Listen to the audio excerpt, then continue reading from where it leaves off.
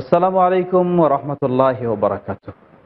আলহামদুলিল্লাহি রাব্বিল আলামিন ওয়াসসালাতু ওয়াসসালামু আলা আশরাফিল আমবিয়াই ওয়াল মুরসালিন ওয়া আলা আলিহি ওয়া সাহবিহি ওয়া মান তাবিআহুম বিইহসানিন ইলা ইয়াউমিদ্দিন, আম্মা বা'দ। সুপ্রিয় দর্শক শ্রোতা, শুরুতেই জানাচ্ছি আপনাদেরকে শুভেচ্ছা ও স্বাগতম। আপনাদের সামনে উপস্থিত হয়েছি আমরা পিস টিভি বাংলার পক্ষ থেকে একটি গুরুত্বপূর্ণ পর্ব নিয়ে, বিশিষ্ট আলেমজানের বিশেষ সাক্ষাৎকারের অনুষ্ঠানে। আজকে আমাদের মাঝে যিনি সাক্ষাৎকার প্রদানে সদয় সম্মতি জ্ঞাপন করেছেন, তাশরিফ এনেছেন বিশিষ্ট আলেম দ্বীন মুহতারাম শেখ হাসান জামিল। আসসালামু আলাইকুম ওয়া রাহমাতুল্লাহি ওয়া বারাকাতুহু। মুহতারাম, আসলে আমরা জানি ইসলামে যেমন সালাত একটি গুরুত্বপূর্ণ ফরজ, শুধু ফরজই নয়, ইসলামের একটি গুরুত্বপূর্ণ দ্বিতীয় রোকন। এরপরে হলো যাকাত, সিয়াম, হাজ। কোনো সন্দেহ নেই এগুলি যেমন একটি ফরজ ইবাদত, এ ধরনের ইসলামে আরো অনেক ফরজ ইবাদত রয়েছে, যদিও সেগুলি রোকন নয়, কিন্তু সেগুলি ফরজ ইবাদত। অথচ মানুষ বিভিন্ন কারণে সেগুলিকে খুবই ছোট করে দেখার চেষ্টা করে। তার মাঝে অন্যতম একটি গুরুত্বপূর্ণ বিষয় হলো পর্দা। আল্লাহ সুবহানাহু ওয়া তাআলা নারী জাতিকে সম্মানিত করেছেন বিশেষ করে এই পর্দার বিধিবিধান দিয়ে, কিন্তু আজকে আমাদের মুসলিম সমাজেও এর বিপরীত কিছু স্লোগান শোনা যায়। আপনার কাছে আশা করছি আপনি এই বিষয়ে কিছু দর্শক শ্রোতাকে জানাবেন। ধন্যবাদ। ইন্নাল হামদুলিল্লাহ নাহমাদুহু ওয়া নুসাল্লি আলা রাসূলিহিল কারীম, আম্মা বা'দ। আসলে আপনি কথা শুরুতেই বলেছেন যে আসলে আমাদের দৃষ্টিভঙ্গির সমস্যা এটা। আমরা দিনকে সীমাবদ্ধ করেছি কিছু নির্দিষ্ট আমলের সাথে। আমি ঘুমালাম, সেটা যদি সুন্নত তরিকায় হয় আমার পুরো ঘুমটা ইবাদত। আমি খাচ্ছি, সুন্নত তরিকায় যদি হয় পুরো খাওয়াটা ইবাদত। এই মানসিকতার কারণে, শরীয়তকে নির্দিষ্ট কিছু কাজের সাথে সীমাবদ্ধ করার কারণে, এবং এটা একটা কৌশল মানুষের, এবং যারা দিন বিরোধী, শরিয়া বিরোধী, তাদের একটা অপকৌশল, অপপ্রচার এবং ষড়যন্ত্র। কারণ এগুলো করতে পারলেই তারা নিজেরা অপরাধ করতে পারবে এবং সমাজে অপরাধ প্রসার এর পিছনে তারা সহযোগিতা করতে পারবে। কিন্তু আমরা সমস্ত মুসলিমদের উদ্দেশ্যে বলবো যে এই নির্দিষ্ট কোনো কাজগুলো করাই শুধু ইবাদত নয়। ইবাদত সমস্ত গোটা জীবনের সাথে, মানুষের গোটা জীবনের সাথে ইবাদতের বিষয় মিশে আছে। রব্বুল আলামিনের সমস্ত হুকুম মানার নাম ইবাদত, মানে হচ্ছে রব্বুল আলামিনের হুকুম মানার নাম। সেটা কখনো নামাজ পড়াটাও ইবাদত হয়, কখনো না পড়াও ইবাদত হয়। ঠিক সূর্য যখন মাথার উপর তখন কিন্তু নামাজ না পড়া ইবাদত, সেটাই ইবাদত, সেটাই ইবাদত। রোজা রাখা ইবাদত, ঈদের দিন রোজা না রাখা ইবাদত। ধন্যবাদ। এমন অনেক বিষয় আছে যেগুলো করাটাই ইবাদত, না করাটাও কখনো কখনো ইবাদত হয়। তাহলে বোঝা গেল ইবাদত মানে নির্দিষ্ট কিছু কাজ করার নাম না, খেয়াল খুশি মতো নয়, খেয়াল খুশি মতো নয়। ইবাদত হচ্ছে আল্লাহ আল্লাহ রসুলের হুকুম মানার নাম। ঠিক পর্দাটা এমন একটা বিষয়, আল্লাহর হুকুম সূরা নূরের মধ্যে রব্বুল আলামিন স্পষ্ট করে বলেছেন, এটা হে নবী কুল লিল মুমিনিন, মুমিনদেরকে আপনি বলুন, ইয়াগুদ্দু মিন আবসারিহিম ওয়া ইয়াহফাযু ফুরুজাহুম, তারা যেন নিজেদের দৃষ্টিকে অবনত করে এবং নিজেদের লজ্জাস্থানকে হেফাজত করে। আর নারীদের সম্পর্কে আর একটু পরে আল্লাহ তাআলা বলছেন ওয়াকুল লিল মুমিনাত ইয়াগুদ্দুনা মিন আবসারিহিন্না, তারাও যেন নিজেদের দৃষ্টিকে অবনত রাখে, ওয়া ইয়াহফাযনা ফুরুজাহুন্না, নিজেদের লজ্জাস্থানকে হেফাজত করে। সাথে আরেকটু কিছু জুড়ে দিয়েছেন, মানে পার্থক্যটা পুরুষের জন্যও পর্দা, নারীর জন্যও পর্দা, কিন্তু দুইজনের পর্দার প্রক্রিয়াটা কেমন হবে এটা এই আয়াতে কিন্তু স্পষ্ট। পুরুষের পর্দার প্রক্রিয়া হবে সে দৃষ্টি অবনত রাখবে, লজ্জাস্থানকে হেফাজত করবে। নারীর পর্দার বিধানটা একটু ভিন্ন। কোরআনে কারীমের সূরা নূরের মধ্যে দেখুন খুলে, নারীর পর্দার প্রক্রিয়াটা হচ্ছে ইয়াগুদ্দুনা মিন আবসারিহিন্না, সে নিজের দৃষ্টিকে অবনত করবে, ওয়া ইয়াহফাযনা ফুরুজাহুন্না, নিজের লজ্জাস্থানকেও হেফাজত করবে, ওয়ালা ইউবদিনা যিনাতাহুন্না, এবং নিজের সৌন্দর্যকে প্রকাশ করবে না, ইল্লা মা যাহারা মিনহা, হ্যাঁ যেগুলো সাধারণত প্রকাশ পেয়ে যায়, এগুলো ছাড়া যা আছে সব কিছুকে ঢেকে রাখার জন্য রব্বুল আলামিন বলছেন ওয়ালিয়াদরিবনা বিখুমুরিহিন্না আলা জুয়ুবিহিন, পর্দার প্রক্রিয়াটা কেমন হবে, নির্দিষ্ট কোনো পোশাক আমরা পাচ্ছি না। একটা প্রশ্ন জেগে যায়, যেটা মানুষ অনেকেই অপবাদ দেয়, যে পর্দার নামে আজকে মেয়েদেরকে ঘরে আবদ্ধ করে রাখা হচ্ছে।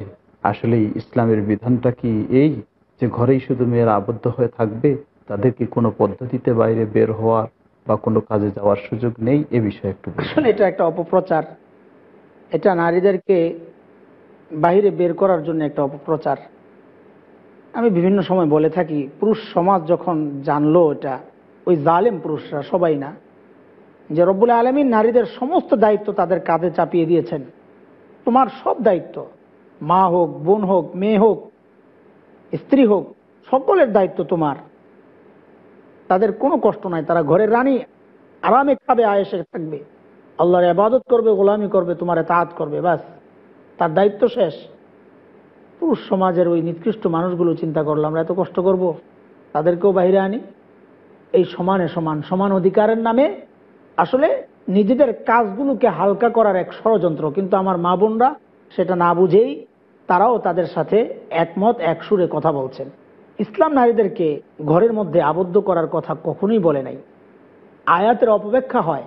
সূরা আহজাবের মধ্যে ওই ঘরের মধ্যে থাকার যে বিষয়টা আসছে, ওয়াকারনা ফি বুয়ুতিকুন্না ওয়ালা তাবাররাজনা তাবাররুজাল জাহিলিয়াতিল উলা, দেখুন আল্লাহ সুবহানাহু ওয়া তাআলা বলছেন ওয়াকারনা ফি বুয়ুতিকুন্না, তোমরা ঘরের সাথে মিশে থাকো। করনুন মানে মিশে থাকা, অবস্থান করা। এই অবস্থান করাটা আসলে শব্দটা কি ব্যবহার করা হয়েছে, আল্লাহ কিন্তু বলেন নাই আজ কিন্নান না, তোমরা ঘরের মধ্যে পড়ে থাকো, ঘরের মধ্যে থাকো, এটা বলেন নাই, বলেছেন ঘরের সাথে মিশে থাকো। মানে হচ্ছে তোমার প্রয়োজন ছাড়া তুমি যেন ঘর থেকে বের না হও। যেমন এক কার্পেটের সাথে তুলনা করেছেন, যে কার্পেটের মতো হয়ে যাও, যেটা প্রয়োজন ছাড়া ঘর থেকে বের করা হয় না। যদি বের হও, তোমার যদি প্রয়োজন হয়, ইসলাম মানা করে নেয়, নিষেধ করে নেয় বের হইতে, এর পরের বাক্যই কিন্তু ওয়ালা তাবাররাজনা তাবাররুজাল জাহিলিয়াতিল উলা। দেখুন, যদি ঘরের মধ্যে আবদ্ধ করাই হতো উদ্দেশ্য, তাহলে রব্বুল আলামিন এতটুকুই বলতেন যে ওয়ালা তাবাররাজনা, যে কখনোই বের হবা না। কিন্তু রব্বুল আলামিন বলতেন তাবাররুজাল জাহিলিয়াতিল উলা, তুমি বের হবা, কিন্তু জাহিলি যুগের মেয়েরা যেভাবে বের হতো, উলঙ্গ হয়ে, অর্ধলঙ্গ হয়ে, সৌন্দর্য প্রদর্শন করে, তুমি তাদের মতো বের হয়েও না, এতটুকুই কথা। কিন্তু এখানে তাকে ঘরের মধ্যে থাকতে বলা হয় নাই। অন্য আরেক আয়াতে আল্লাহ বলছেন ওয়ালিয়াযরিবনা, জি ওয়ালিয়াযরিবনা বিখুমুরিহিন্না আলা জুবিহিন্না, তোমরা তোমাদের গায়ের উপর এক্সট্রা একটা চাদর জড়িয়ে নাও যখন বাইরে বের হবে। এটার কারণ হচ্ছে এটা তার নিজের হেফাজতের জন্য। আমি কেন বুঝছি না, আমার কাছে বিশেষ করে নারীরা এটা তো ভালো বুঝার কথা, তারা কেন এই সমস্ত লম্পটদের সাথে সুর মিলাবে, আমাদের কাছে আশ্চর্য লাগে। আপনার ঘরের অলংকার, আপনার নিজের যে অলংকার, তার মধ্যে হীরাটা এখন সবচেয়ে দামি অলংকার হিসাবে ব্যবহৃত হয়। আমি জিজ্ঞেস করি আমার ওই মা বোনদেরকে, যারা তাদের সাথে সুর মিলিয়ে কথা বলেন, আপনার ঘরের অলংকারগুলো কি আপনি আপনার হাড়ি পাতিলের সাথে রাখেন, বা আপনার ঘরের বাইরে যে কার্পেট থাকে বা ময়লা ফেলার যে বক্সটা থাকে সেখানে রাখেন? উন্মুক্ত জায়গায় আপনি রাখেন না কেন? এটা মূল্যবান। এটাকে আপনি কি করেন? আপনার ঘরের সবচেয়ে নিরাপদ জায়গাটা যেটা, এবং অনেক ক্ষেত্রে আপনি আপনার নিজের সন্তানদেরকেও জানতে দেন না আপনার এই অলংকারগুলো আপনি কোথায় রাখছেন। দেখুন কেন এটা, যে এটা নিরাপদ জায়গায় রাখতে হবে, চোর থেকে এটাকে মুক্ত রাখতে হবে, হেফাজতে রাখতে হবে। এটাকে খোলা রাখলে এটার অবমূল্যায়ন হবে, এটা চুরি হবে। ইসলাম কিন্তু আপনাকে ওই সর্বোচ্চ মূল্যবান সম্মানিত জায়গাটায় রেখেছে। ওই রাখার কারণে আপনাকে বলেছে তোমাকে একটু ঢেকে ঢুকে সম্মানিত জায়গায় তুমি থাকো, কারণ চোর আছে, ডাকু আছে, তারা তোমার দিকে বাজে দৃষ্টি দিবে, ইফটিজিং এর শিকার হবা, তুমি অ্যাসিড নিক্ষেপের শিকার হবা, ধর্ষণের শিকার হবা, নানা রকমের। ধন্যবাদ মহতারাম, আসলে সুন্দর কথা বলেছেন, স্মরণ করেছেন। আজকে কিন্তু ইফটিজিং এর শিকার হওয়ার এটাই বলা যেতে পারে মূল কারণ, যে নারীরা সেই জাহেলি যুগের মতো নিজেদেরকে প্রদর্শনীর হিসাবে বাইরে যখন বের হয়, তখনই তো ইফটিজিং এর শিকার হয়, তাই না? এটাই তো বলবেন আপনি? এটাই, অবশ্যই অবশ্যই।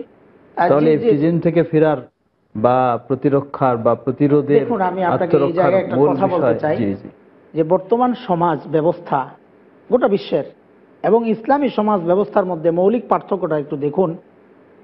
গোটা সমাজ ব্যবস্থায় অপরাধকে দমন করার জন্যে অপরাধীর শাস্তির কথা বলা হয়, যে এই অপরাধ করলে আমরা এই শাস্তি দিব, কিন্তু অপরাধ দমনের যে ব্যবস্থাগুলো সেগুলো কিন্তু করে না।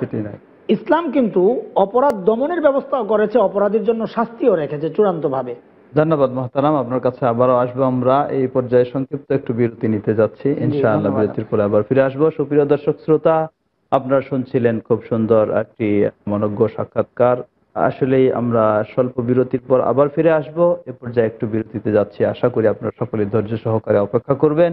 আসসালামু আলাইকুম ওয়া রাহমাতুল্লাহি ওয়া বারাকাতুহু। আসসালামু আলাইকুম ওয়া রাহমাতুল্লাহি ওয়া বারাকাতুহু। সুপ্রিয় দর্শক শ্রোতা, ছোট্ট বিরতির পর আবার আমরা আপনাদের সামনে ফিরে এসেছি।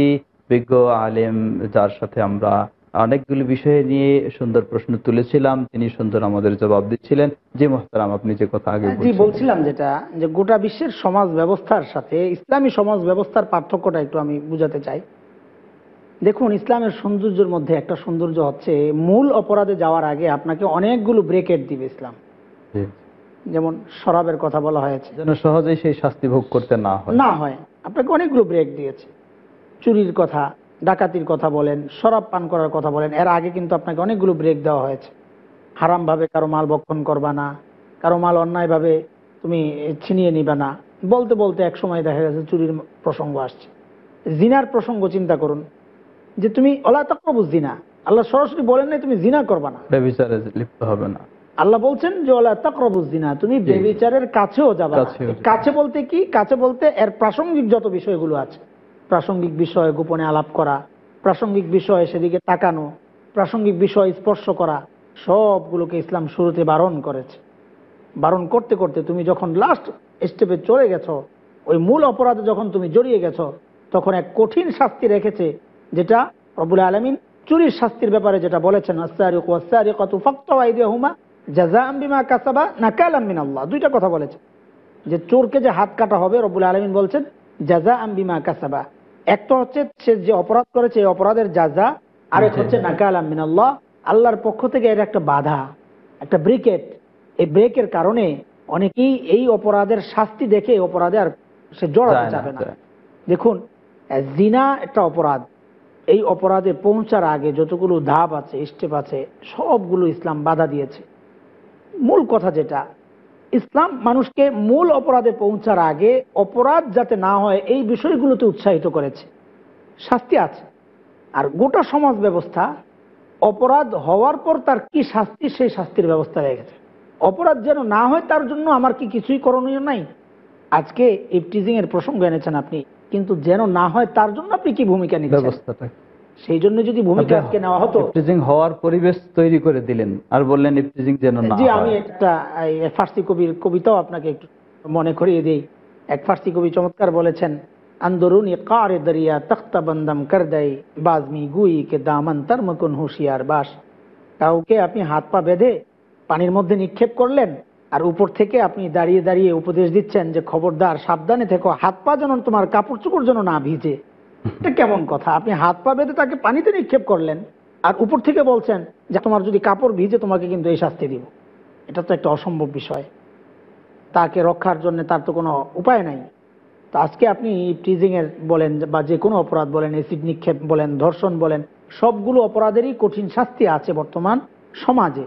কিন্তু এই অপরাধগুলো যেন কেউ না করে তার জন্য আমরা কি ব্যবস্থা নিচ্ছি? সেই ব্যবস্থাই ইসলাম নিয়েছে, পর্দার বিধান নাজিল করেছে।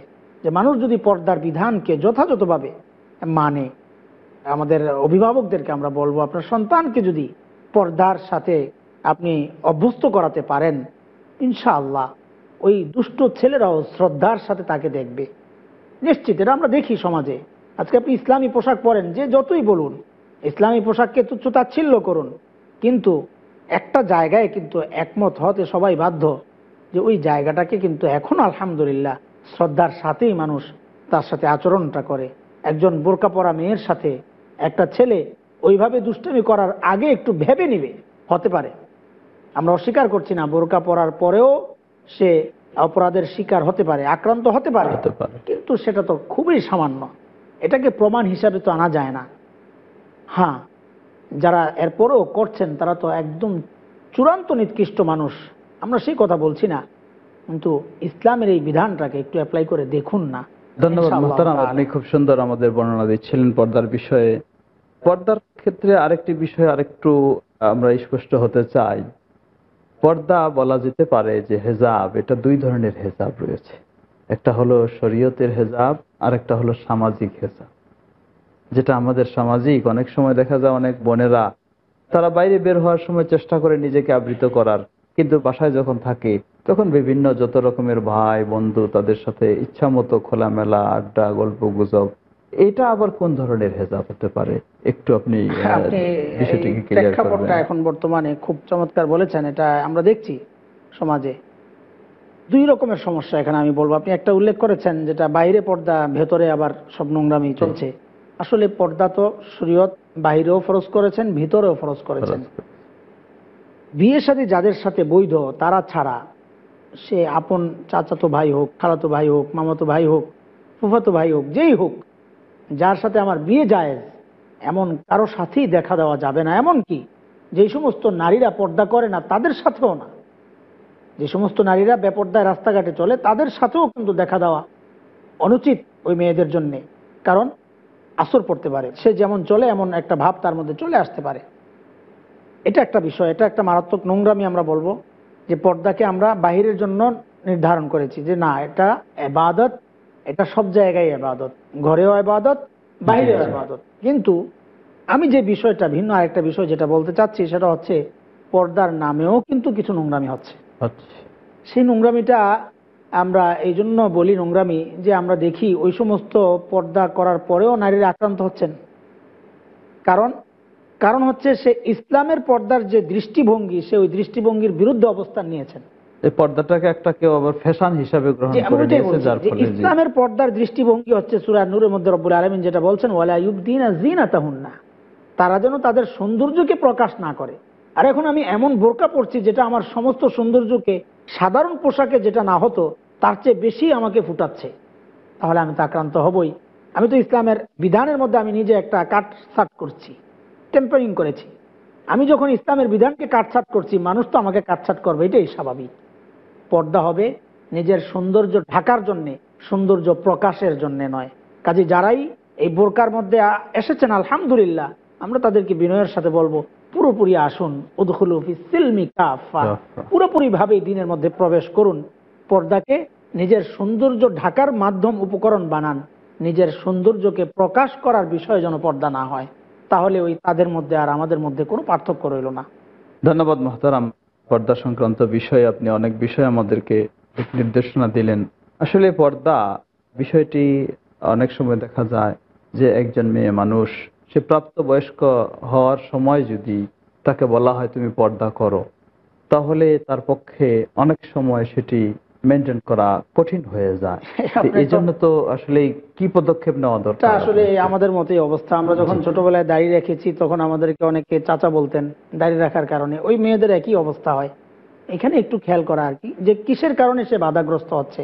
সমাজের কারণে মানুষ তাকে একটা কিছু বলবে, এই জন্যে তার উচিত আখিরাতের কথা চিন্তা করা। বিশেষ করে অভিভাবক যারা আছেন, বাবা মা, তাদের উচিত যে নিজের সন্তানকে ছোটবেলা থেকেই পর্দার সাথে পরিচিত করা। কারণ বড় হওয়ার পর একটা পর্যায়ে চলে গেলে কিন্তু তাকে আর পর্দার মধ্যে আনা মুশকিল হবে, কঠিন হবে।